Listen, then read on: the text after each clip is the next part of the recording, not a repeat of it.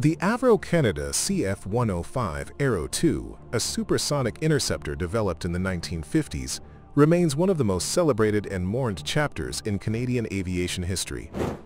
Designed by Avro Canada to meet the Royal Canadian Air Force's RCAF need for a high-performance aircraft to counter Soviet bomber threats during the Cold War, the Aero was a technological marvel that promised to place Canada at the forefront of aerospace innovation. Tragically, the program was cancelled in 1959, leaving behind a legacy preserved in part by the Canada Aviation and Space Museum, part of Ingenium, which houses the aircraft's nose section and other artifacts.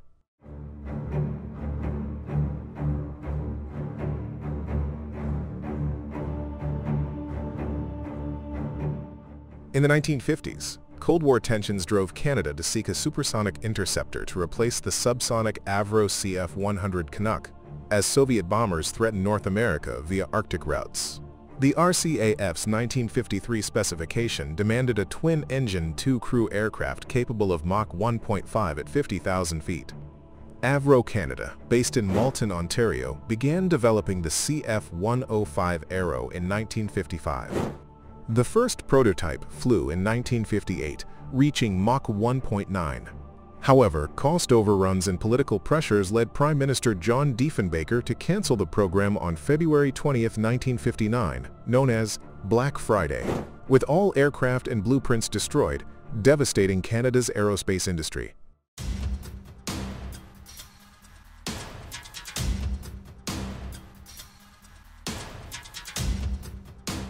The CF-105 Aero 2 was a masterpiece of engineering, designed to dominate the skies with cutting-edge technology. The aircraft measured 77 feet 9 inches in length, with a wingspan of 50 feet and a height of 20 feet 6 inches. Its empty weight was 49,040 pounds, with a maximum takeoff weight of 68,605 pounds. Powered by two Pratt & Whitney J75P3 engines in the Mark I, it reached Mach 1.9. The planned Mark II with two Orenda Iroquois PS-13 engines was projected to hit Mach 3. The aircraft could cruise at Mach 1.5 at 50,000 feet, reach a service ceiling of 60,000 feet, and climb to that altitude in just 5 minutes from engine start. Its delta-wing design and pioneering fly-by-wire system optimized high-speed performance. Compared to modern fighters, the Aero's speed was impressive.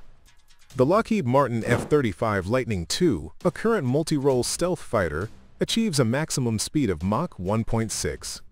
The Aero Mark I's Mach 1.9 was about 19% faster, while the projected Mark II's Mach 3 would have been 87.5% faster, almost twice as fast as the F-35 Lightning II.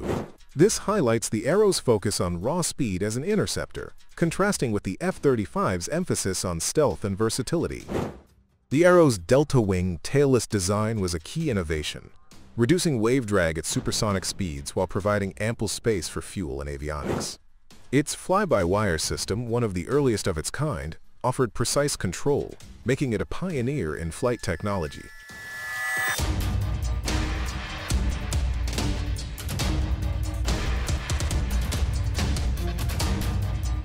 The Aero was designed to carry advanced air-to-air missiles in an internal weapons bay, reflecting the era's shift from guns to guided munitions.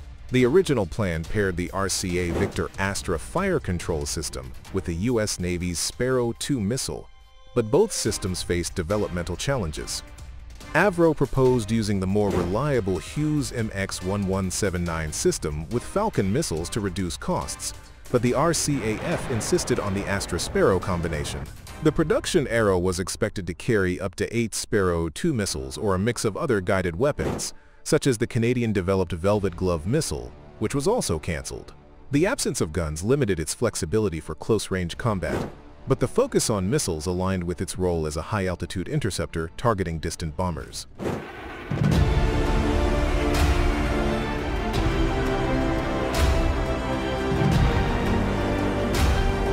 The CF-105 Aero was tailor-made for Canada's unique challenges. Its long-range and high-speed capabilities were ideal for patrolling Canada's vast, sparsely populated northern territories, where Soviet bombers posed a direct threat via Arctic routes. The aircraft's ability to operate from 6,000-foot runways suited Canada's remote airfields, and its rapid climb rate ensured quick responses to incoming threats. As a nearly 100% Canadian-made aircraft, from its airframe to its engines, the Aero symbolized national pride and technological independence, showcasing Canada's ability to compete with global aerospace powers. Economically, the program bolstered Canada's industrial base, employing thousands and fostering innovation. Strategically, the Aero's missile-based armament and high-altitude performance were perfect for countering the Soviet bomber threat, offering human judgment and recalibability that missiles like the Bombark lacked. Its large airframe held potential for adaptation into roles like reconnaissance, enhancing its utility for Canada's diverse defense needs. The Aero's cancellation was a missed opportunity to maintain Canada's aerospace leadership, making its fit for the nation all the more poignant in hindsight.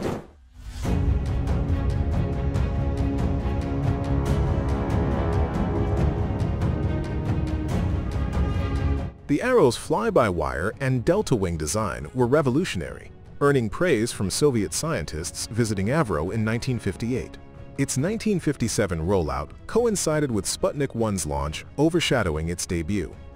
9 1/8 scale models, launched over Lake Ontario to test the design, are now being recovered by the Raise the Aero project for museum display. The cancellation laid off 14,500 Avro workers, with many joining NASA's Apollo program. Conspiracy theories suggest a prototype was flown to the UK or that the CIA influenced the cancellation to protect US interests, though these remain unproven. The Canada Aviation and Space Museum preserves the nose section, undercarriage legs, engines, wingtips, and memorabilia, keeping the Aero's legacy alive.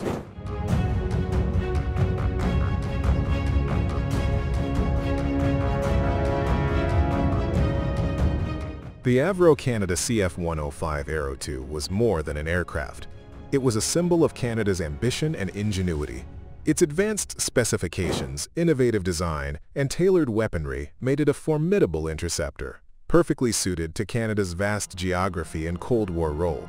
The artifacts at the Canada Aviation and Space Museum stand as a testament to its potential, while the story of its cancellation continues to spark debate and fascination. The Aero was Canada's chance to soar among the world's aerospace elite, and its loss remains a haunting reminder of what might have been.